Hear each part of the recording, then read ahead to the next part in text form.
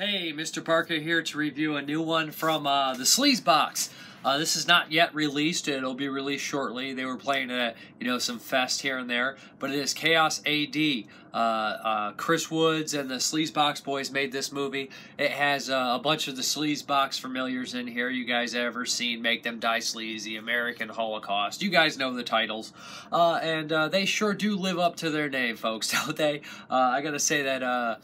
Chaos A.D. is, again, this is also involved with Sean Donahue, who did, Die Die Delta Pi and Descort Service, which were also, Descort Service was very gratuitous as well. That was a pairing of him and Chris Woods.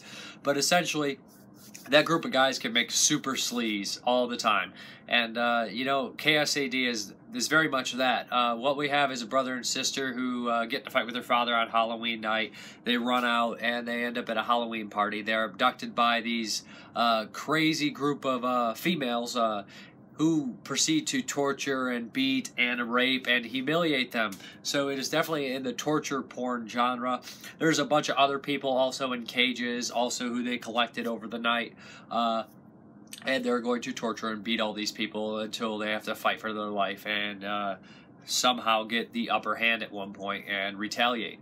The thing about this is what I enjoyed. Sorry, guys, I'm kind of stuffed up. I really enjoyed that it took place on Halloween. I love that. So you get decorations, you get costumes. I'm a big sucker for that.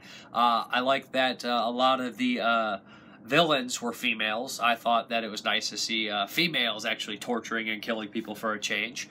And I liked some of the primary color lighting or the bright lights, and I dug the score and soundtrack. The acting in this film ranges from, there's all different qualities of acting. I think in this film, some stick out better than others to me. Joel D. Wynkoop is in it, who I absolutely love. He's one of my favorite kind of indie actors, so I got to mention him. Of course, like Bob Glazer's in it, and like I said, everybody from their other movies is into here again, and they're pretty much all nude, including Bob Glazer again. So, like I'll say, this definitely was not necessarily for me, because I'm kind of I'm not necessarily a huge fan of, I do enjoy some torture films here and there, but I'm not a huge fan of the genre.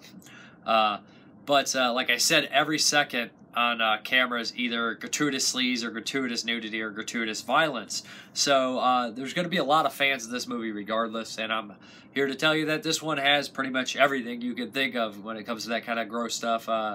Castration, urination in someone's mouth forcefully, nipple biting, cannibalism, all sorts of ridiculous taboo type deals. It's a boundary pusher. Like I said, some of the I think scenes go on a little too long. The movie runs in an hour and 40 minutes, and for an independent movie, that's a little long. There's a kind of a scuffle at the end, a fight, and it keeps cutting between 3 fights, which I think is kind of cool. But some of it goes on too long, and it makes it look a little bit fake. I think that maybe if it was tighter or just cut a little bit more, that would have flowed a little bit better.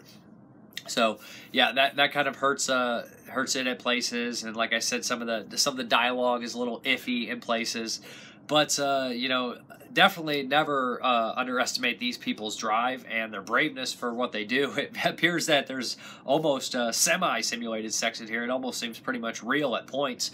Maybe some real oral sex and definitely some real hand job stuff going on in the film. So like I said, the movie has guts, the movie has gore, the movie has sleaze, and lives up to its title. There is a twist at the end, which I kind of enjoyed, and I think that I would enjoy the movie more if it turned into more of a game of survival. And the politician character, I'm not understanding. I understand why he was just kind of brought in as an interesting type character, but I don't believe he lived up to his full potential in the film. But Mrparka, if you guys are interested in Chaos A.D., it's a sleazy, nasty one. Check below in the description box, and I know some of you guys will really dig this, especially if you like the other Sleaze Box stuff. I mean, I really dig, I enjoyed, I remember liking American Holocaust, and I really dug the Descort Service, which is kind of like a Sleaze Box combination. So I do feel that it is semi kind of like Descort Service in its kind of substance with the gratuitous stuff, but I just enjoyed the plot to Descort Service a little bit more. I'm Mrparka, thank you very much for watching, and have a good one.